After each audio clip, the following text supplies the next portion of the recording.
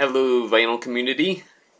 Well, I must say, we just got back from Idlewild yesterday. Idlewild, California, up in the mountains. Um, it's only an hour away from where we live here in Riverside. And there's just something about going up into the mountains that really, really makes you feel like you're on vacation. Anyway, I have some records to show. Can you believe it? Now, these were purchased over the last. Well, the first one was purchased on or around the 4th of July. Well, around the 4th of July, anyway. But before I get into it, I just feel like I should do something, I don't know, a little different. So, give me one moment.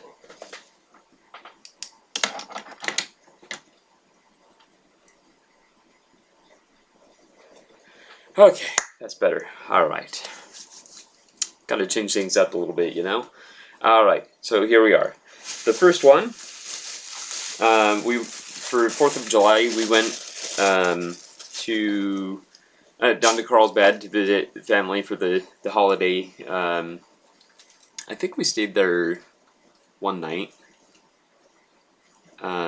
Anyway, so I figured, you know what, Juan Hurtado had told me about Spin because I had previously mentioned Lose Records, and he said that he liked Spin Records better. So I did make a purchase there. Spin Records, Carlsbad, California. Alright. Now, I like them about the same, I would say. Again, just as a reminder, for Lose Records, I didn't have time for, like, you know, a deep dig there, basically, just because, you know, I had one of my brothers-in-law with me, so, yeah. So, you know, perhaps it's not a fair comparison, but I don't know, I guess I like them about the same, but Juan Hurtado prefers Spin Records. So, I did manage to find something. Now this, it was sealed until just last night, actually. I had to open it last night because apparently, well, I had it in the plastic bag on like a shelf right over here, and the cat had pulled it down, so I was worried that, you know, it was broken. But this is my favorite jazz musician, Chet Baker. If you like West Coast jazz, which is, you know, the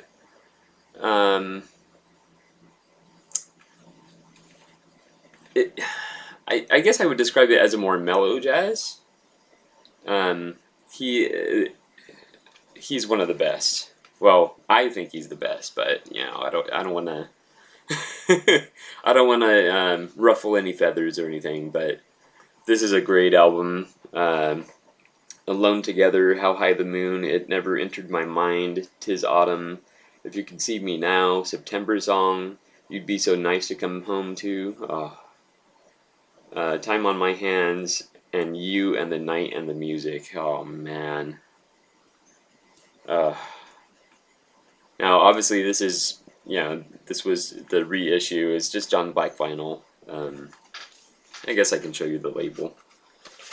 A lot of people like to show the labels, the Riverside label. There's that. Anyway, so yeah, so that was down in Carlsbad. And then these two sets are from Idlewild. So now, it didn't even cross my mind that we would find vinyl in Idlewild, because I knew it was, you know, a small town, but what can I say? first of all, they have a lot of little antique shops, and I did see vinyl at a lot of the antique shops. It seemed like $5 was about the standard price.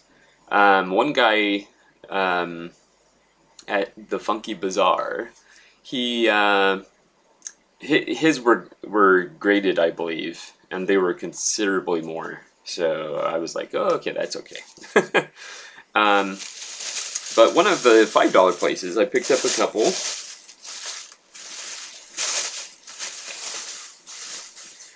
I want to say, well, it's kind of funny because there's a store, another store, and a store here. So these two stores are owned by the same guy, and the one in the middle is owned by someone else. But these two stores, one of them was called Bubba's Books, and it was basically a used bookstore. His other one was more antiques and stuff. I'm not sure what the name of that particular one was. I don't remember. But it was the same owner, so Bubba's Books, we'll just say. Yeah, I was excited to get some Steppenwolf. I did show a picture of these shortly after I purchased them. $5. So, you know, there's a lot of wear there, obviously. Now, we just have to accept this is probably going to be a longish video. So, you know, just accept it. Oh, it's really stuck in there. Now this one is pretty darn clean. Yeah, this one is, I mean, it has a few fine scratches on it, but mostly it just needs to be cleaned up. So yeah. I don't remember if I have any Steppenwolf in my collection. I don't think I do. And then here's the other one, another Steppenwolf, $5. This is Monster. I believe someone posted that this was a really good album, so I'm looking forward to it. Now this one, I don't know. Oh, it has the gatefold. This one, I could have gone either way on the condition. It's on the Dunhill label. I think most of this has a lot more scratches and scuffs and that sort of thing, but I think they're all pretty minor. It's hard to say right now because it is a little dusty. It doesn't look too bad, actually.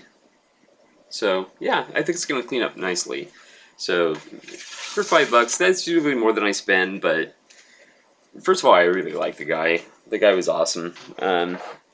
He's this old, divorced guy that he has these couple stores and he just hangs out there and sells some stuff, and yeah, he was real pleasant to talk to, and I guess a lot of people up in the mountains tend to be nicer than us city folk, but yeah, so if you're in Idlewild, California, definitely check out Bubba's Books, both stores, yeah, anyway. Alright, and then the last one I was very excited about because we had just finished going in some stores, and then one thing about Idlewild is in the sort of village, there's like all these streets going different ways, which at first is a little confusing, but you get used to it. Anyway,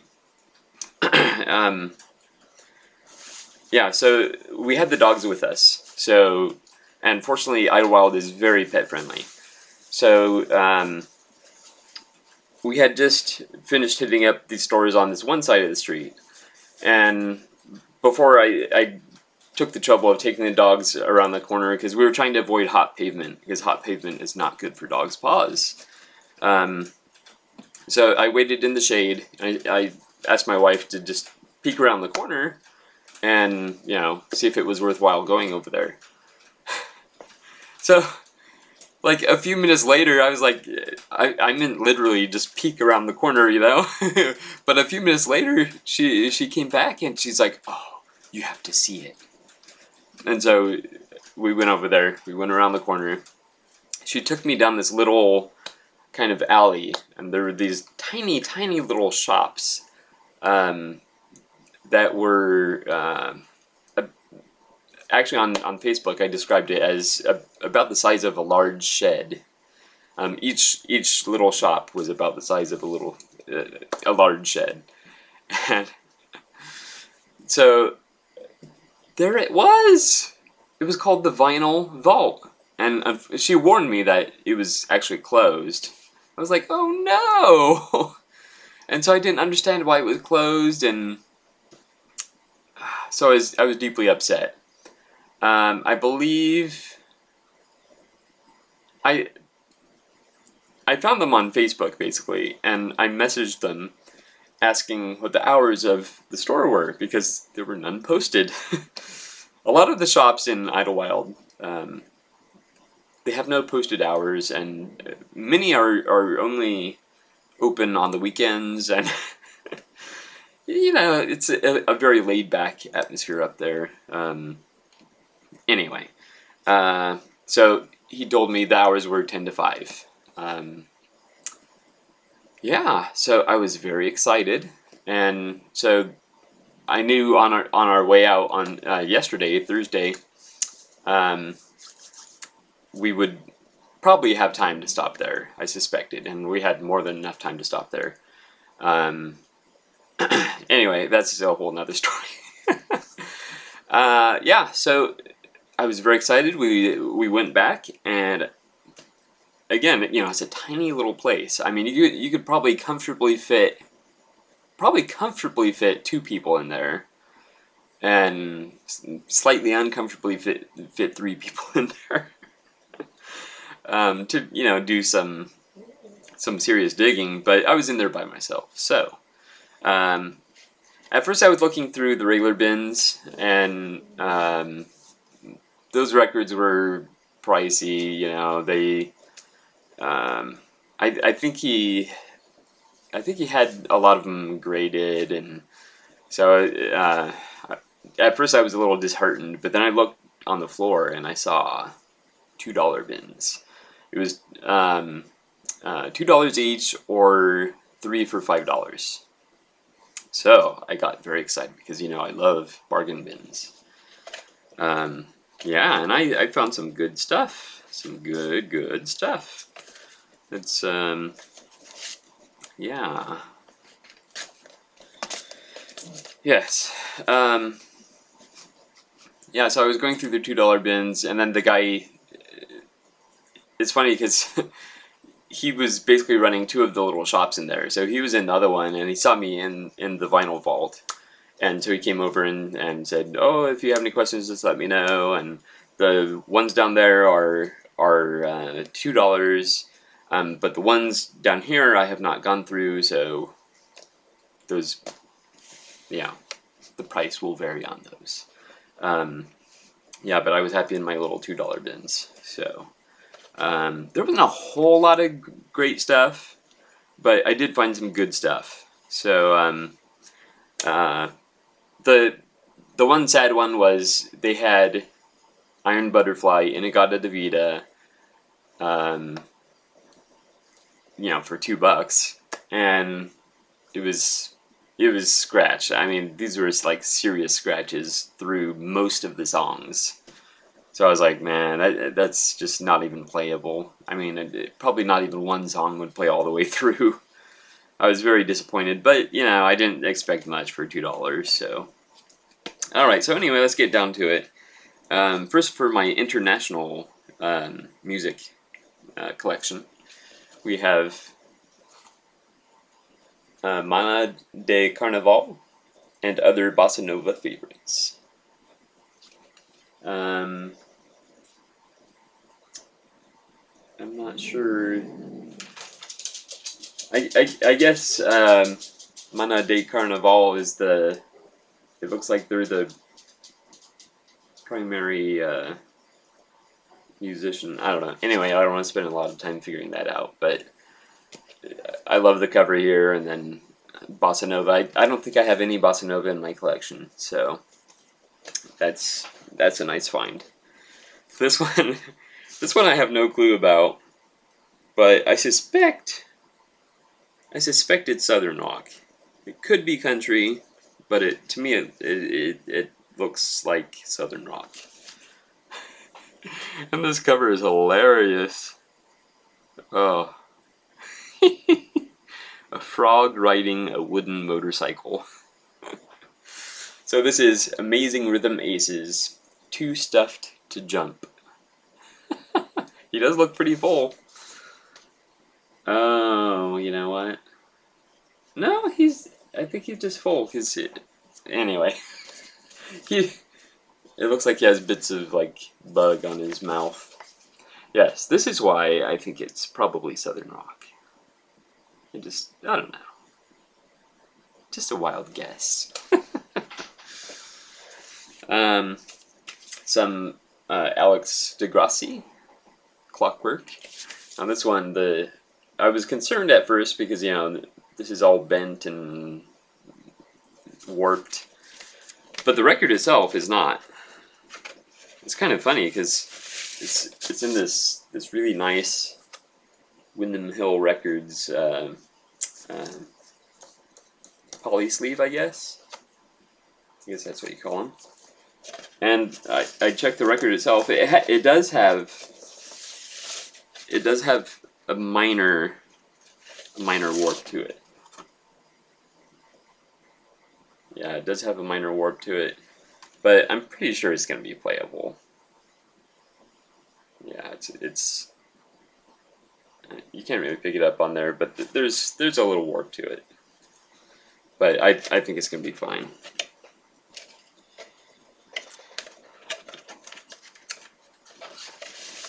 And if not, oh well. Alright. Now this one, I don't remember